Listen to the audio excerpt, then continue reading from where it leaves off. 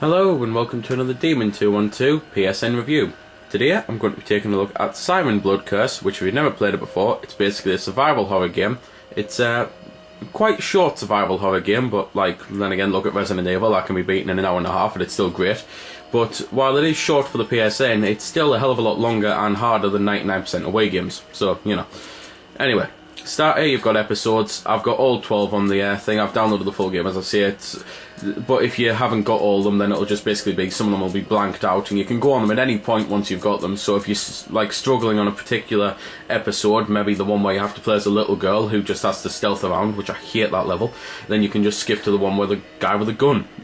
Archives, just how many archive pieces you found. Online manuals, the online manual, because obviously being a downloadable game it's going to have it, although I think there is now a disc version of it. I'm not sure. Obviously I downloaded it when it came out and I don't know if the disc version ever did appear. But options though, you've got things like inverting the views and all that, and viewing how you want the map to be on and stuff. So anyway, I'll just go on to the first episode. When you play them for the first time, you basically get like cutscenes and all that, and then at the end of the chapters and all that, then it brings you up saying what's going to be on the next episode, which I don't see the point of because it kind of like spoils some of the stuff. It just seems a bit pointless to us. But anyway, this one here, I'm a guy and I've got to escape from the police officer.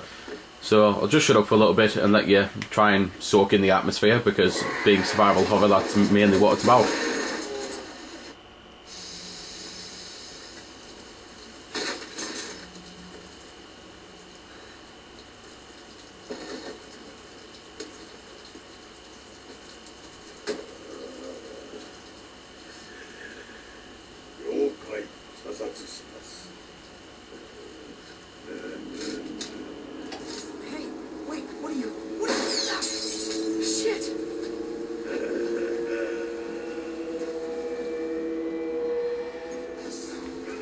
No way.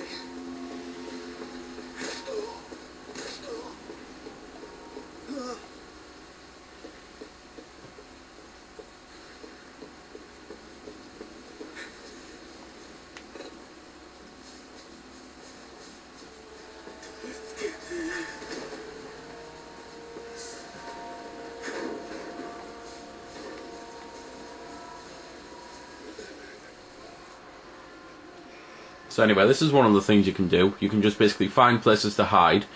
Some of the characters have special powers, like being able to actually go into the mind of the enemy, so you can basically see exactly what the enemy's seeing, so you can see if they're right next to you, or like if it's a good idea to come out the hiding spot to run again.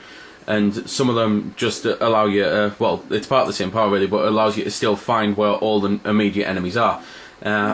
As I say this, you can get weapons and all that. I mean, I've picked up a sake bottle already, and that means I can just bash things over the head. You can get guns and that, so I'm going to swap to the guy who's got the sniper rifle now.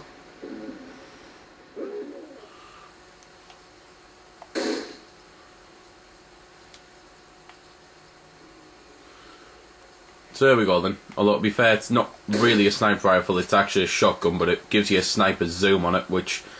very weird, very odd. Shotguns are not going to work from that far away, but you never know. It's just one of them things with games, really. I suppose it's just the same as like green and blue dragons aren't really going to be able to spit bubbles around to trap enemies to capture them.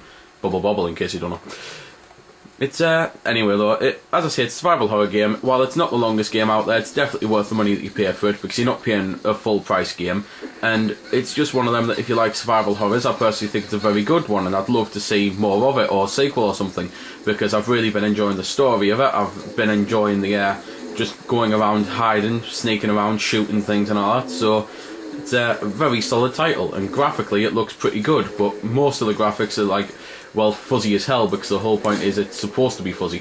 So it's not fuzzy out of the fact of that it's got bad graphics or anything, it's just supposed to be like that. So there we go then. That's been the review. I hope you found it helpful. I don't score the games because that's based purely on opinion, so instead I'll leave you to make your own mind up. So thanks for watching, and if you've got any questions about the game that I didn't answer in the vid, or that hasn't been answered in the comments, then feel free to ask and I'll help if I can. Also, if you did find it helpful, don't forget to check out my channel, because there's plenty more like this up there, and don't forget to subscribe, because there'll be plenty more to come as well. So until next time, this has been Demon212, signing off.